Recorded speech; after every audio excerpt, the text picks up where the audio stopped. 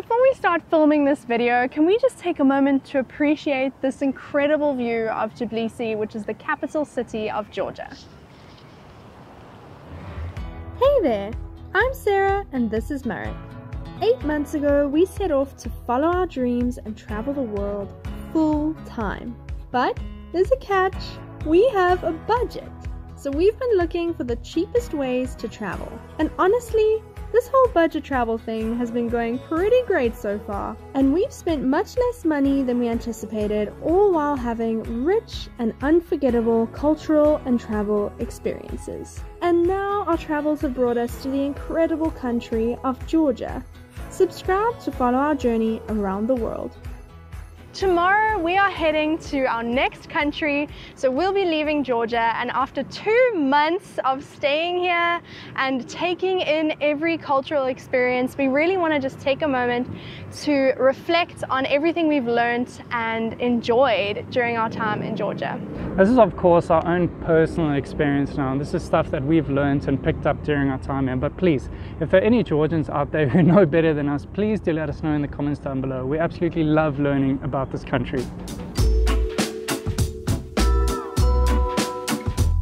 So as we mentioned in previous videos, Georgia has been fighting for literally thousands of years to keep its religion, to keep its culture, and to keep its language. And this is just so evident in its everyday functioning as a country, that Georgian people are just so patriotic and so passionate about their country. It just comes across in everything that they do. And an example of this is just the language itself. Because the language is so old, to us it just feels like such an ancient language. And just like when they're talking, when you're busy listening to them, even if they're talking about something random like the weather, it always sounds like they're saying something so profound. And even like when you're listening to children talking about a cat, for example, they just sound so wise. And it's just such an incredible experience just to hear them talking.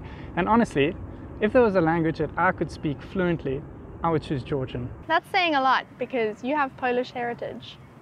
And just to add on to that, the main religion in Georgia is Orthodox Christianity, and you can honestly find it in every corner of Georgia. Religion is a big thing here. The Georgians take their faith and their religion very seriously, and it's something that's quite cool to see the nation unified in that thing. I think that's something that we've really appreciated in their language, in their culture, in their religion. Georgians are very, patriotic and very unified in their culture and their religion and their language. Everything they do here, they just seem so unified. One last thing about Georgian culture, and something that I found quite interesting, is that Georgians don't actually refer to Georgia as Georgia.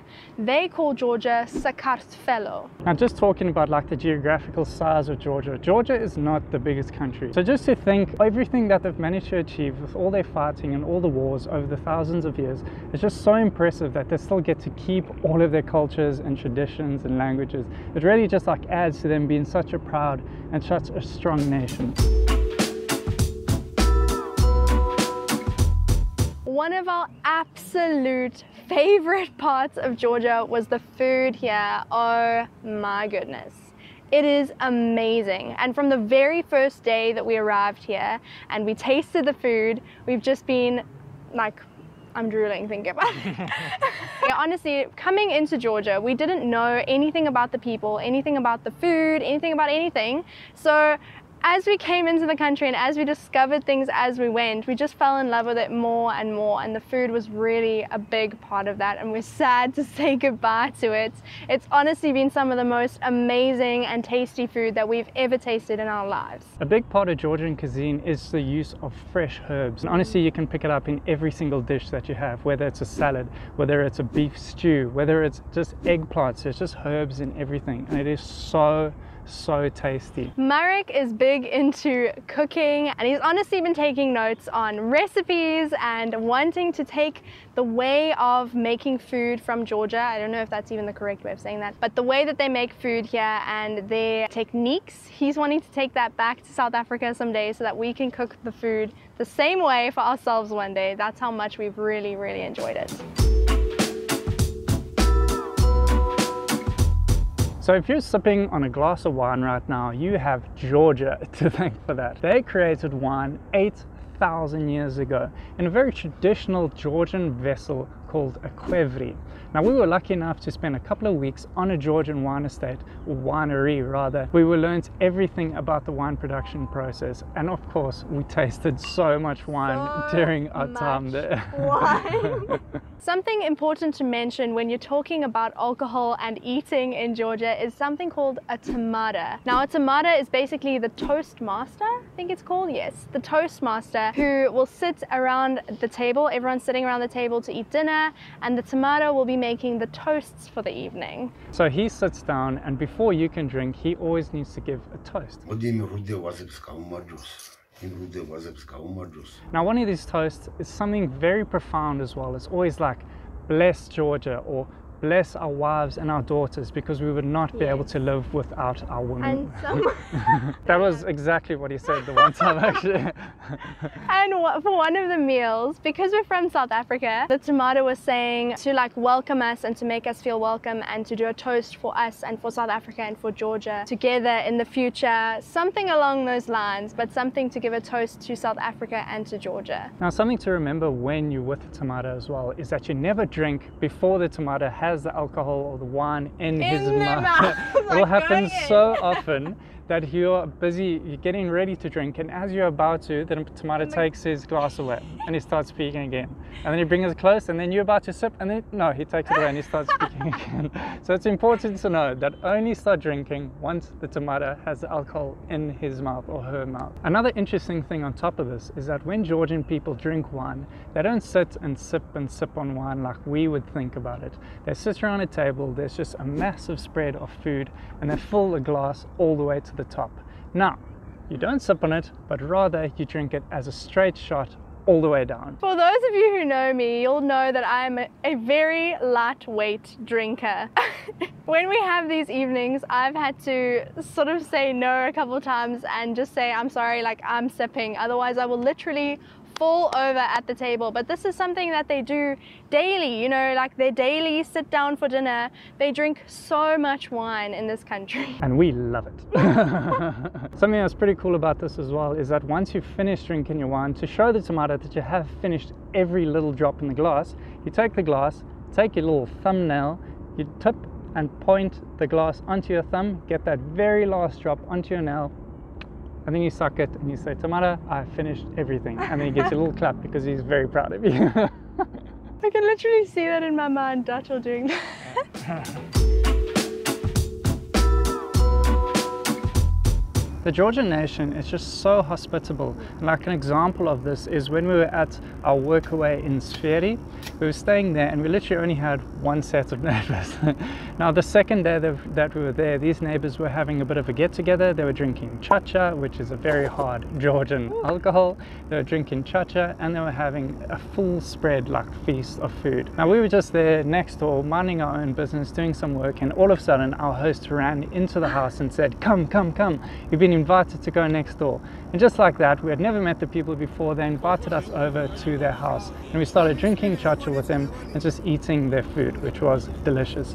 But just going into this, the Georgian people, they have a saying that a guest of yours is a guest of mine. So basically, we were guests of our host, which automatically made us guests of our neighbors, which is just so amazing. And they're just, again, they're just so hospitable and really just make you feel so welcome and so part of the family. It's a beautiful aspect of the Georgian culture. They're all very welcoming and friendly and hospitable and just warm. And you can feel like love from a stranger, and it's really beautiful. This is something that we've literally only learned because we have spent so much time here. And those are the two questions that you are always asked. The first question is, do you love Georgia? Whenever you meet a local and they find out that you're from a different country and you're busy traveling through Georgia, they always ask you how you've enjoyed it so far. Whenever you give them an answer of, we absolutely love it, or we've really, really enjoyed it, it just makes them so happy. And you can see like their hearts swell with pride for their country and the fact that there's been outside people coming into their home country and that they've loved it just as much as what they do. Now, the second question. Now, this one is quite funny and we enjoy it as well. Whenever you're sitting down at a Georgian table, the main question that they always ask you as soon as you start eating, does the food have enough salt? And they use a lot of salt They in the do food use here. a lot of salt. But the thing is that it is perfectly salted as well. When they use salt, they've got these massive boxes of like flaky salt, and they rip those things open and just throw salt everywhere, and they climb through one of these boxes of salt in the matter of days, it seems. Now, although they throw the salt everywhere over all the food is just so perfectly seasoned, and this is something that we'll definitely take back with us home one day. So the next point is something that's a little bit of a downer, and it's the only negative thing we have to say about Georgia.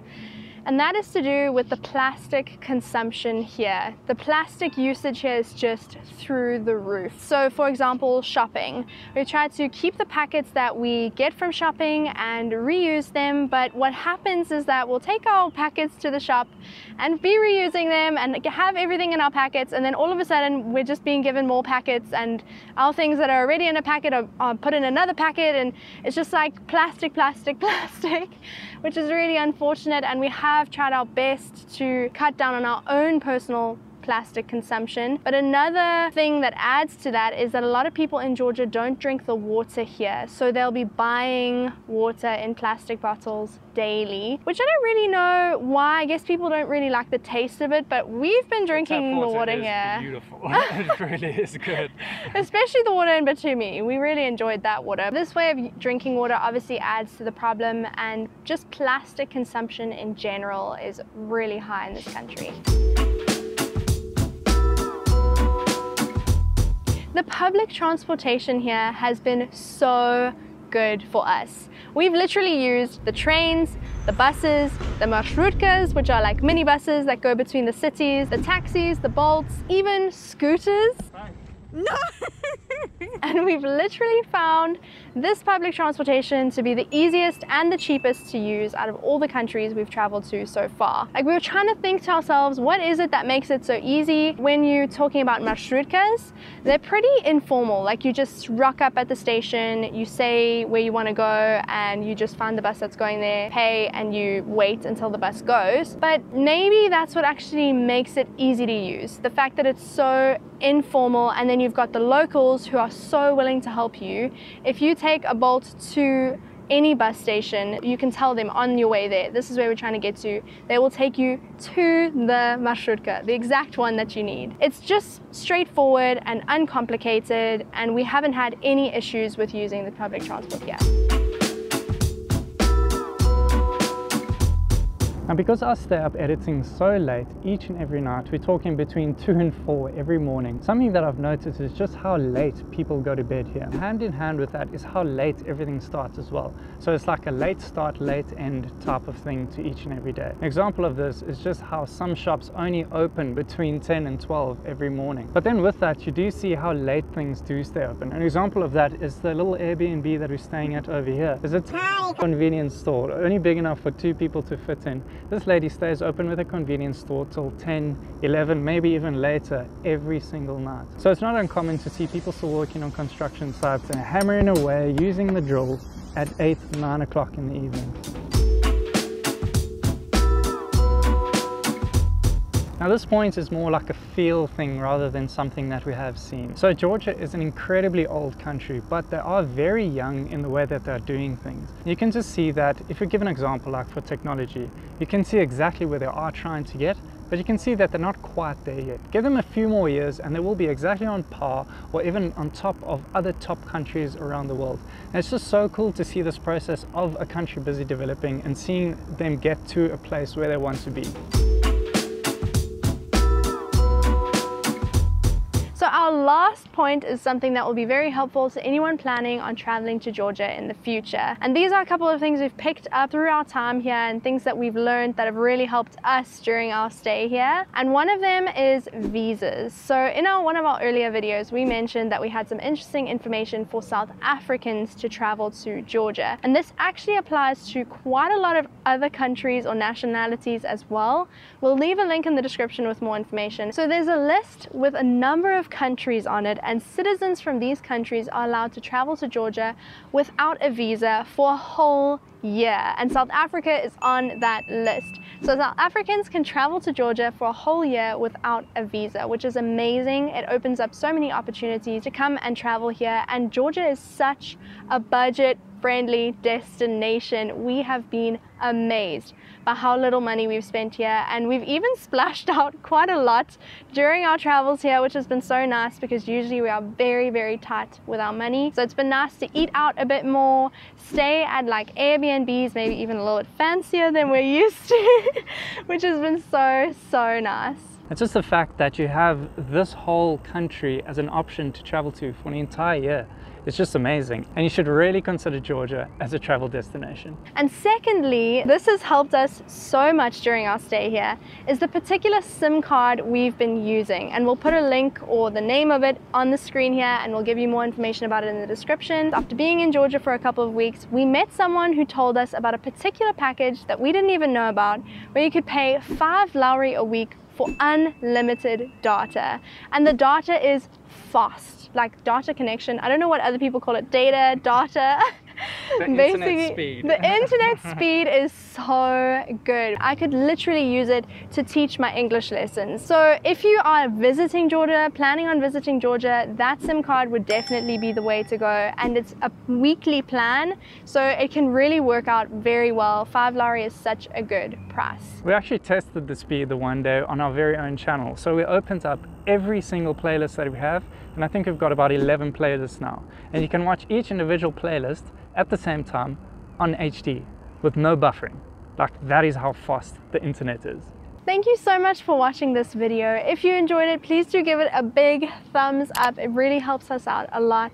Let us know in the comments if you knew any of these things about Georgia, or if you just have anything to add. We always love to hear from you guys. We are quite sad to be saying goodbye to Georgia, but we do feel like it's time to head out to our next country, and we are very excited for some new adventures. Thank you as well to all of you for all of our support that we have gotten during our time in Georgia. We've just seen such a big growth in our channel during our time here. And we just want to thank you to all the Georgian people who have been watching us and just been commenting on our videos and teaching us more through the comments as well. We really do appreciate you, and we really do hope that we've done a good enough job to help like spread, showcase Georgia, and show just how wonderful your country really is. So thank you to each and every single one of you. Now, if you're interested in finding out exactly how much Georgia has cost us to live here for the past 2 months, we'll put a full budget breakdown of expenses that we've incurred during our time here. Now again, we must just reiterate that this whole experience and this whole video is just based on our experience and everything that we have learned during our time here. So again, please do comment down and let us know in the comments down below if we have missed something or if we got something slightly wrong. We absolutely love learning about this country and learning more about this wonderful place. And if you haven't done so already, please do subscribe. We'd absolutely love it if you joined our travels in our next country. And of course, we'll see you all back this coming Tuesday. Told us about a particular package that is offered by the cell phone provider. Hey, we're matching! Yeah. Did you do that on purpose? I love it.